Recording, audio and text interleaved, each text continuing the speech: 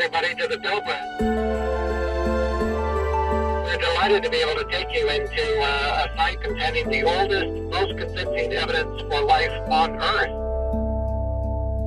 in rocks that are 3.5 billion years old. It's a great opportunity to come and see what you might be looking for on Mars.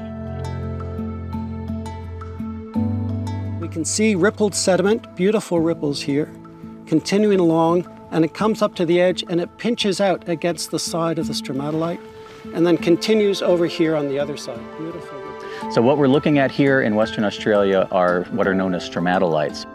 These are rock features that were precipitated or caused to precipitate by mats of microorganisms that were living at the time, again, 3.5 billion years ago. So a stromatolite is a physical feature. Usually it's either a dome or a cone-shaped feature. And these are formed when single-celled organisms living together in a colony either trap and bind sediment or precipitate sediment on them. And then these photosynthetic organisms grow up. And so you see these layers that repeat in that shape. Sometimes they branch, sometimes they grow, sometimes they shrink. But what it is evidence of a colony of life from the earliest evolution of life, the earliest fossils that we have. And these organisms then had their presence here on Earth captured and preserved in the rock record for all of this time. And so what we're looking for are these particular structures that these microorganisms made that are distinct from what geology normally does. So the greatest thing about Australia is that it has some of the oldest rocks and some of the best preserved rocks for all different time periods in Earth's history. And it's important for us to come here because what we're looking for here is the oldest convincing evidence of life on Earth.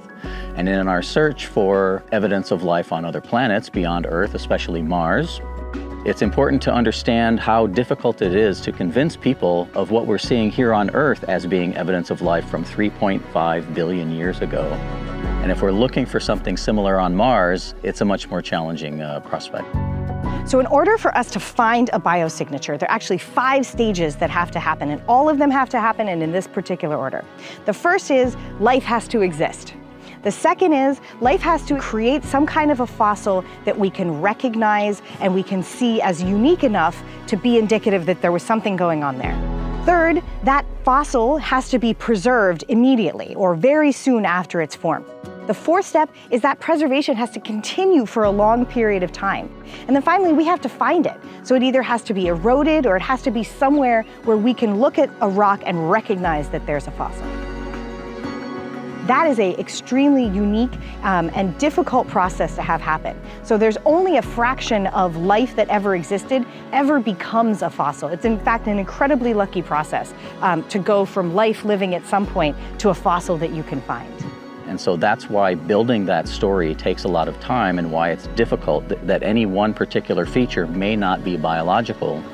But when you combine all of these things together, that is what convinces people that what we're actually looking at is evidence of 3.5 billion-year-old life on this planet. So trying to do this here on Earth is difficult enough, and then trying to do it from 100 million miles away with rovers that have cameras and you have to send signals that take a really long time to go back and forth, even more challenging.